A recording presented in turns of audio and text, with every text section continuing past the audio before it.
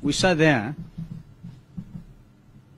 to observe the goings-on of this JLAC committee,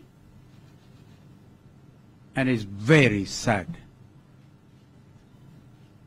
When we left, they retreated to go and decide whether they're jurisdiction or not. You see people following a script.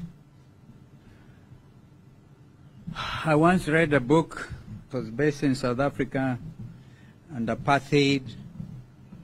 The chief character was Kumalo. Cry, my beloved country.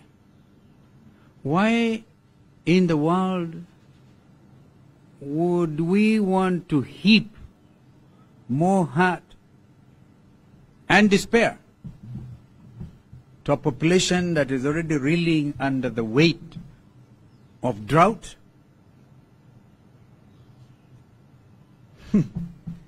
compounded by GMO politics, GMO, without any public participation?